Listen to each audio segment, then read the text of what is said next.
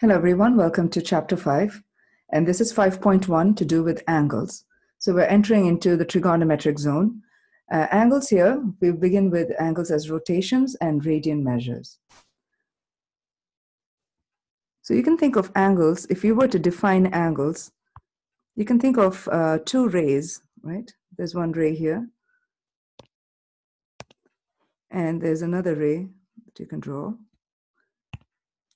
And what you see here is the ray that we started first, right? It's called the initial side.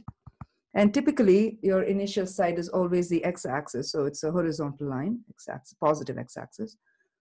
And when you form a ray, when you draw a ray, the ray is a line with it's a line segment with one end that terminates and the other end that continues on. That's why you have the arrowhead here, but no arrowhead on the other side. So then you have two rays, and the angle is formed between the two rays. So the initial side is the first ray, and when you are trying to span that angle, your other ray where your angle ends is called the terminal side, right? Terminal means where it terminates, terminal side. And these two rays will have a common point, end point, and this end point is called the vertex. So it's an end point, so that point is the vertex.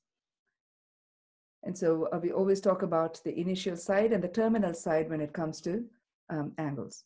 And the arrow, as you can see here, for the angle that's formed also indicates that it started at the initial and ended at the terminal based on the direction of the arrow.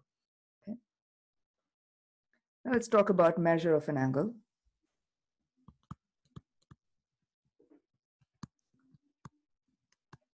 We just saw that the angle is formed between two rays. So measure of an angle is the amount of rotation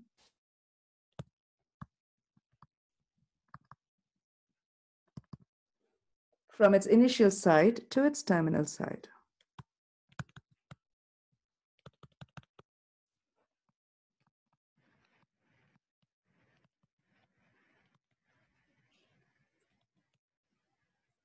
Okay. So the most familiar unit of angle measure is the degree, right? So we know that we measure angles through degrees. So what is a degree? Okay, so it's the most familiar one. A degree is, or 1 degree, I should say. 1 degree is 1 over 360 of 1/360th of a circular rotation.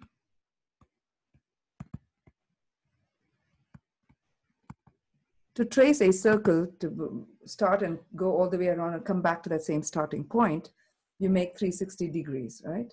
Because a complete rotation takes 360 degrees.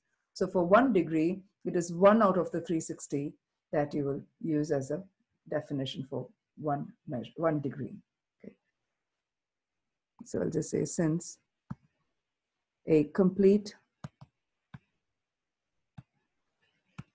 rotation contains 360 degrees. 1 degree is 1 over 360. And we also remember that if when I say 90, I don't know why I'm writing badly, 90 degrees, you either write the degrees in words like that, or you use a symbol, that little circle, the degree symbol. So write the unit as degrees or use the symbol. If you do not write anything and you just write it as 90, it is understood differently.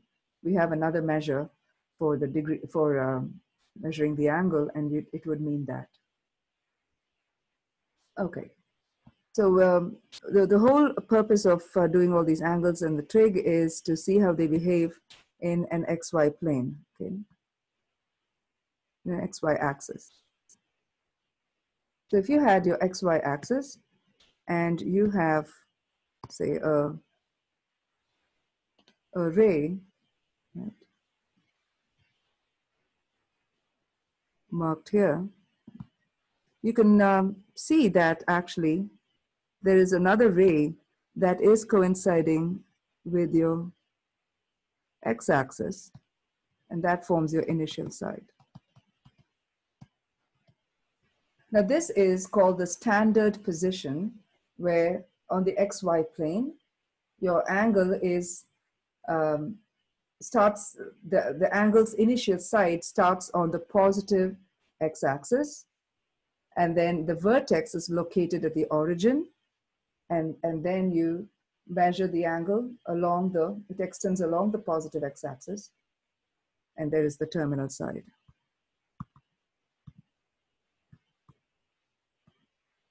You can see that the angle is measured with the vertex at the origin. This is called the standard position. Okay. So initial side, let me just write that. That is on the positive x-axis.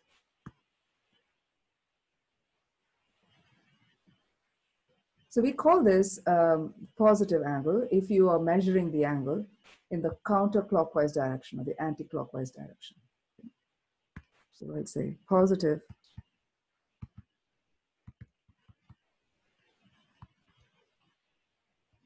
means the angle is measured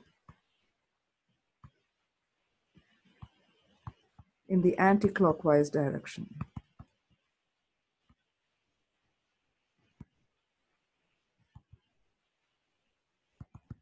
Naturally, negative angle would be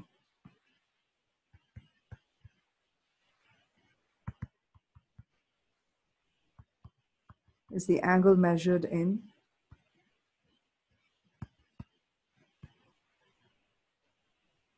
the clockwise direction.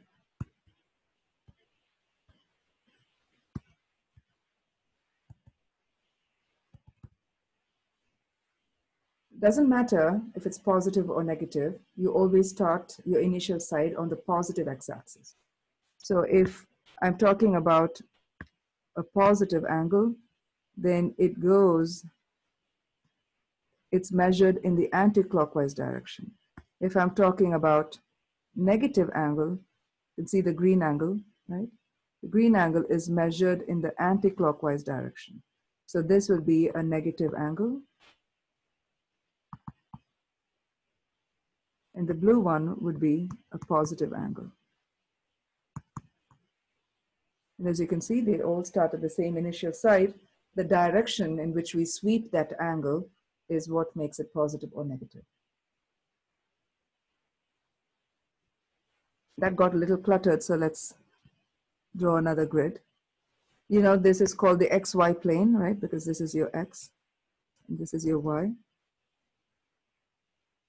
In your XY plane, you have the grid divided into 4 parts. We call them quadrants, right? And please remember, you know this, but it's important that we reiterate this fact, that your quadrants are always measured in the anti-clockwise direction, starting with the top right quadrant. Okay? So I call this quadrant 1. This is quadrant 2, quadrant 3, and quadrant 4. You cannot mix up the order. You can't start in the wrong corner. It has to all be right so that we all understand the same way. Right? So because of the way it is quartered, you can see that this is 0 degrees. And this, you know, if you can form a box as the angle, then you have formed 90 degrees. You have perpendicular lines there. Right? So each quarter or quadrant is broken up by 90 degrees, right? So this is 0 degrees, 90 degrees, add another 90 because you can make another box here. So that gives us 180 degrees. And from 180, you can go to the next, you can cover the next quadrant with 270 degrees here. And then you can come back to complete the 360 degrees back at 0. So you start at 0 and you go all the way around. So you can technically see that we traced a circle. You know, it was a circular motion to go all the way around. So to kind of tabulate this, you know that if your angle is between 0 and 90 degrees, it is in quadrant 1. If your angle is between 90 and 180. So just to write it in a mathematical way, you don't write the words between, you instead use inequalities to express that same information. So theta, this circle with a line in the middle, is called theta. Let me write that there, right? That is the most popular symbol we use to measure angles. Yeah, let's say angle theta. So we don't use letters as much. We, at least in geometry, might have used letters, but here we like to use alpha, beta, all these Greek letters for our angles. So theta is an angle between 0 degrees and 90 degrees, and that lies in quadrant 1. If your angle lies between 90 and 180 degrees, you know that it's going to be in quadrant 2. 180 degrees and 270 degrees is quadrant 3. 270 and 360 is quadrant 4. Although I said 360, notice I put the degree symbol. So just 360 would mean that you're measuring in a different scale, like we have another measure called radian. So you always have to put the degree symbol, okay? And I have to remember to do that myself because I don't want to miswrite something here. If I say, what quadrant does the angle 220 degrees terminate in, then you know that you always start from here, right? I'm kind of highlighting it. It should be a fine line, but I'm making it thick so you can see it. That's always your initial side. And I want to sweep 220-degree angle. So look at your quadrants and see where will your 220 fall. Your 220 is a value between 180 and 270. So it's going to fall in the third quadrant. So if you kind of sweep this angle, this was 220 degrees, roughly there. Okay. We will know as we do our trig stuff, we will know exactly where it will be. We got that. It's in quadrant 3. If I were to graph a 45-degree angle, 45 degrees would be in the first quadrant. In particular, 45 degrees is exactly half of 90 degrees. So it's going to be a diagonal in the first quadrant. So that's how we get the graph. You can also see it as mathematically as the how much of a revolution was it, right? How much did we move? So remember, degree is measured as 1 degree is 1 over 360 of a revolution, right? Or rotation or revolution. So that means if I wanted 45 degrees, it has to be 45 over 360 of a revolution. Try and simplify this. You can use a calculator, but it's going to give you a decimal answer. Okay, so 9 times 5, 48. So what this reduces is to 1 over 8. So 45 degrees is 1/8 of a revolution. So the whole circle to go around is 1 revolution, right? 1/8 of a revolution means if you split up these quadrants into 8 parts, right? To 8 parts, then it kind of tells you what a revolution how to measure the 1/8 of a revolution. So I'll kind of show that here. I kind of cleared the other things so we can see the revolution here. You can think of this here and this here. Let's go ahead and count to see if we have eight parts. Right? There's a different color here. I'm running out of colors. That's 1, 2, 3, 4, 5, 6, 7, 8. Okay. 8 parts. Right? So this is going to be 1/8 of a revolution. So this is my 45-degree angle. 90 degrees would be 2/8 of a revolution, or a quarter. 2/8 reduces to 1 over 4. Right? 120 degrees. 180 degrees, and so on. So you can go on like that to understand how 1/8 of a revolution or 7/8 of a revolution where it would land. Like 7/8 of a revolution, go around and see where it lands, and so on. Okay, let's go talk about radian. Radian is another measure of an angle, just like the degrees. We prefer the radian because of some other benefits that we have. The way that radian is defined is, let me write out the definition. Okay. Measure of an angle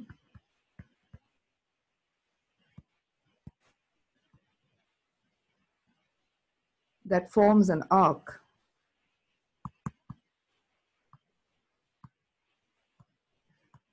on a circle with the same length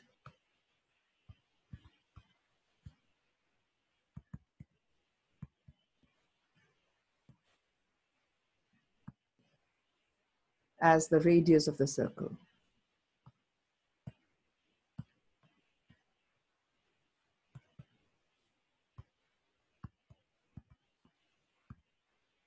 Okay.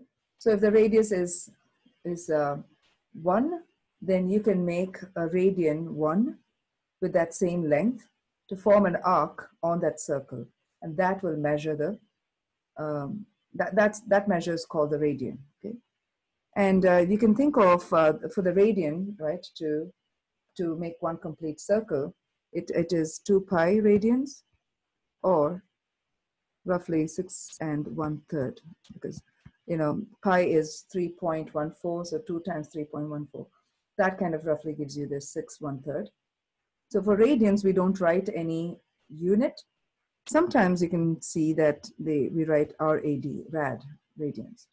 So that's not necessary, but if it's written, it's just a lot more clearer. Okay. So if you think of the circle, and let's say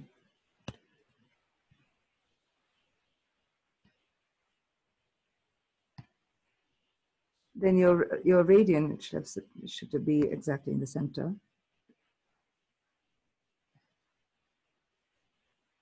This measure will be 1 radian. Okay, and then it takes 6 1/3 to go all the way around, making such marks. Okay, so it is the arc length, arc on the circle. So that's the arc on the circle. Okay. So how do we convert? Oh, before that, you can have radian also measured in theta, and that theta would correspond. You just need to know what it's measured in. So when they just say angle theta, you should go further and see if it is measured in degrees or if it's measured in radians. Okay. So how do we convert from one measure to the other, from one scale to the other? To convert degrees to radians, multiply by pi over 180. 180 degrees, of course. And to convert radians to degrees, the other way around. So multiply by 180 degrees over pi. So let's try some problems. What is the radian measure?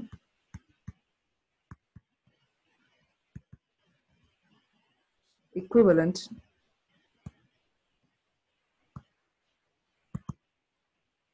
to 150 degrees.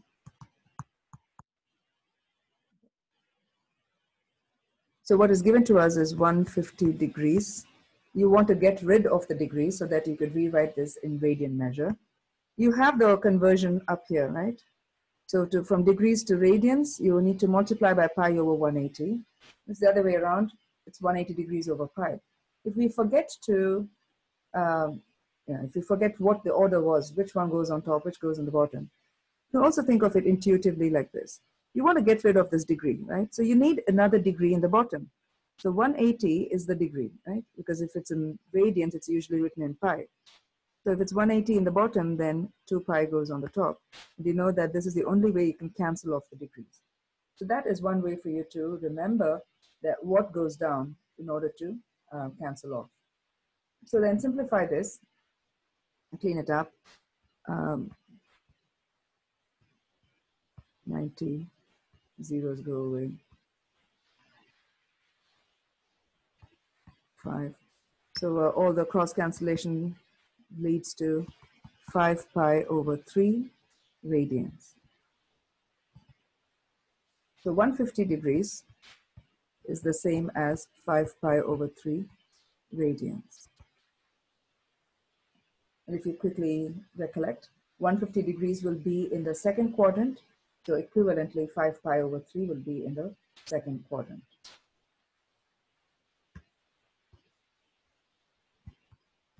What is the degree measure of pi over 5 radians?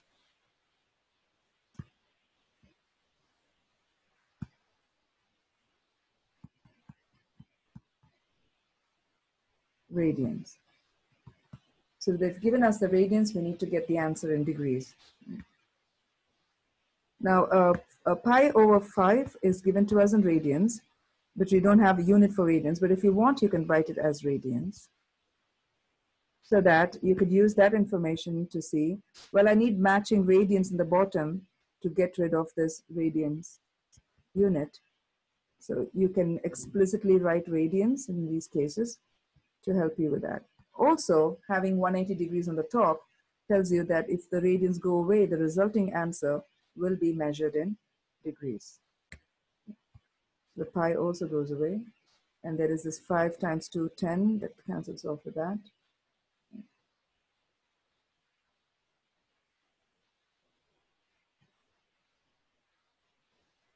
And see what we get.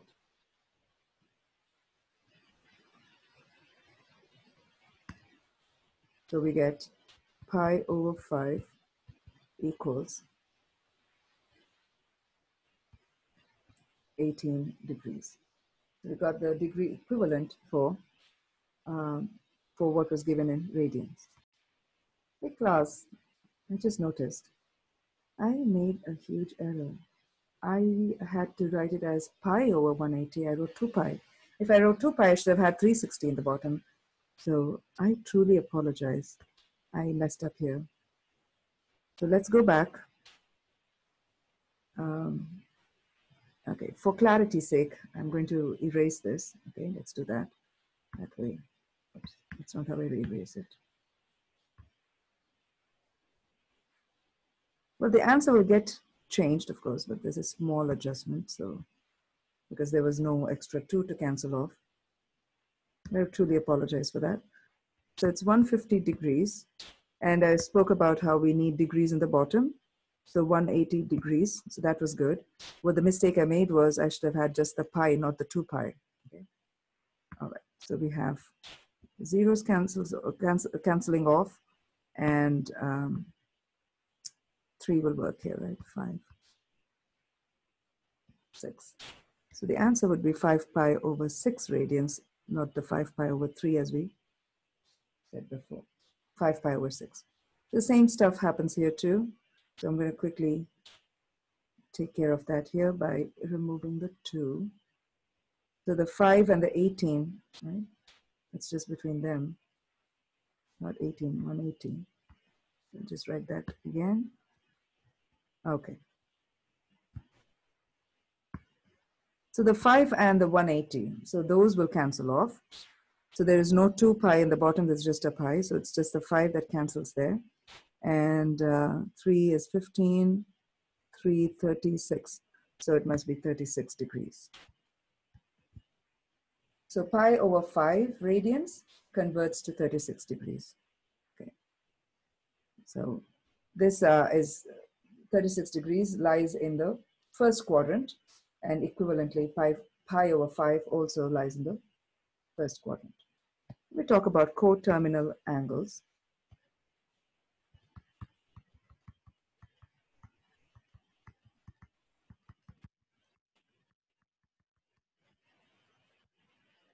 Coterminal, as the name says, they both go to the same terminal. They share the same terminal. Okay. What do I mean by they? They are two angles. Angles that share the same terminal side.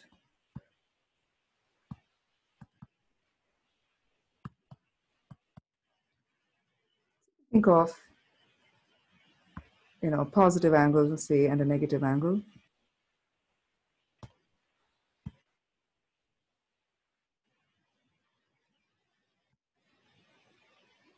Let's say this was my angle 130 degrees. Right?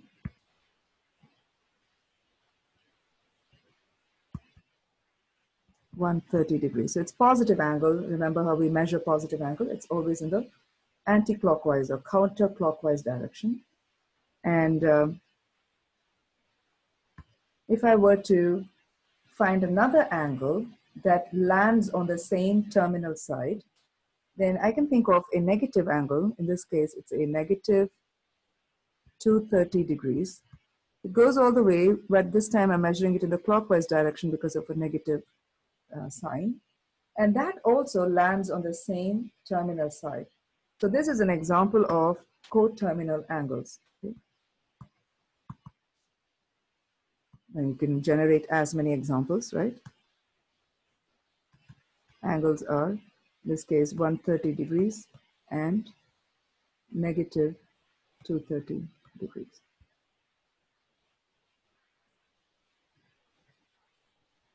Now your terminal angle, coterminal angles can sometimes be more than 360. So for instance, if it is, say, 400 degrees, 400 degrees would mean that, let me draw here quickly. That means you started here. This is always the terminal side, right? So you start here and you go all the way around. That's 360. And then 400 would be another 40 degrees.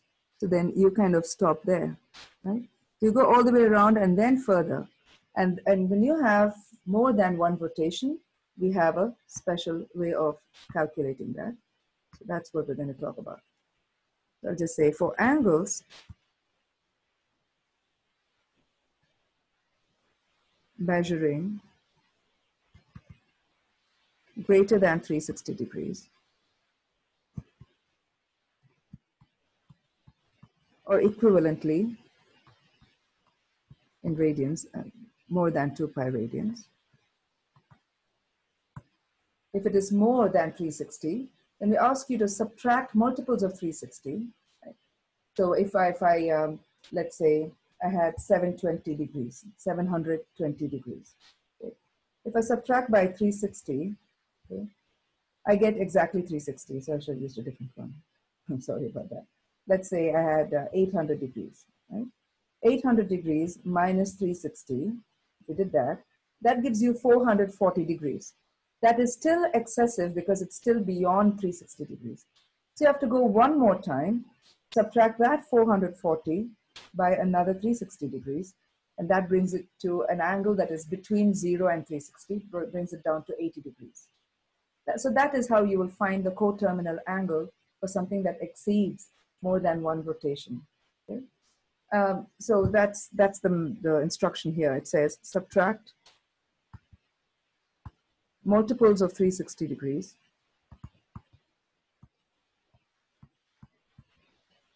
meaning multiple times, right? Multiples of 360 is 360, then 360 times 2, which is 720, then 360 times 3, which is 1080, and so on.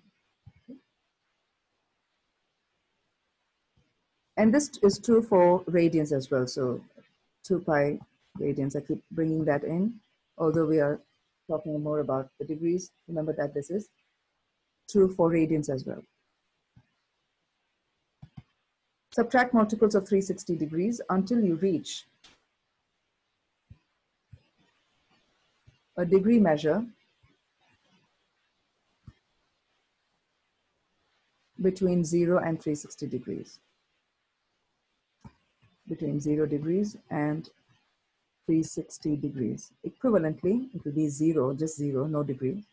But 0 degrees and 0 radians coincide there, the same spot. So remember to use the right notation. So for this, the example would be what I just gave. Is if you had 800 degrees, right? So find its coterminal angle can be found by doing 800 degrees minus 360, and that gives us 440 degrees. This is still excessive, so that implies you go with another 360 degrees, take off another 360 degrees, and that gives you 80 degrees, and now you're good.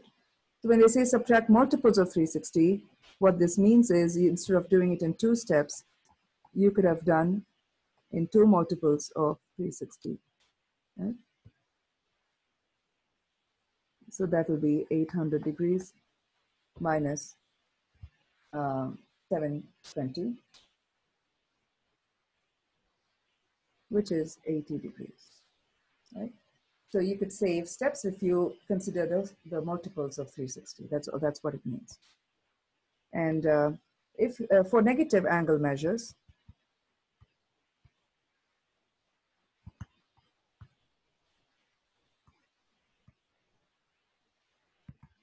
you have to now, because it's negative, you want to make it positive. So you have to add this time multiples of 360 degrees.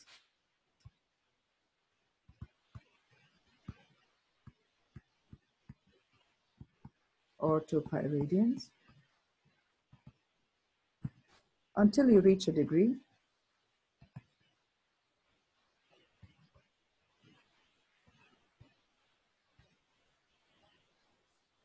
between 0 degrees and 360 degrees, because that is your standard circle, right?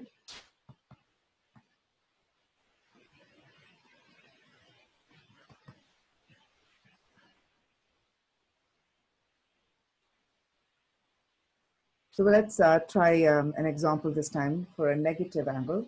In particular, let's try in radians. Okay.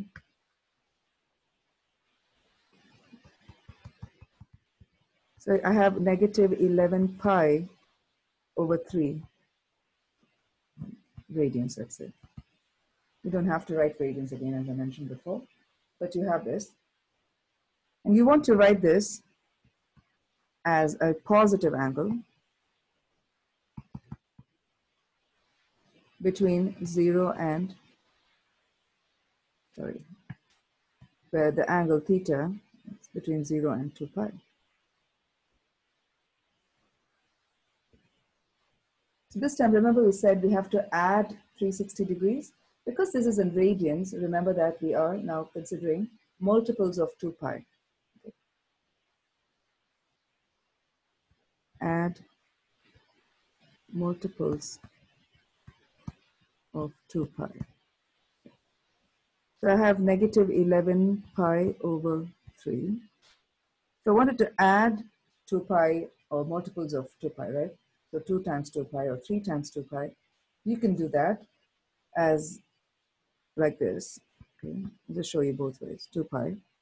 And you have to do the LCD, isn't it? So you need to get the 3 times 3 times 3.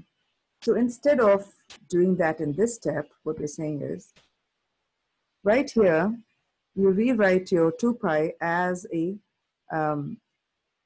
with the denominator 3, right? So we're asking you to multiply up and down by 3 right here. That gives you 6 pi over 3. And then if you took multiples of it, it's easy for you to compute. So then if you did 6 pi over 3, Then because they have the same denominator, all you have to do is simply combine the numerators. That gives you a negative 5 pi over 3. That is not enough. So you have to now take that negative 5 pi over 3 and add it one more time to 6 pi over 3. And this gives you 6 pi minus 5 pi, which is pi over 3. That is good. Or you can again save a step by simply doing multiples of 2 pi. So 2 times 2 pi, right? This is 2 pi, so multiple of 2 pi would be 12 pi over 3. And that would give you immediately 12 pi minus 11 pi, which is pi over 3. You would get the answer by saving a step. All right, so that was your angles as rotations and radian measures.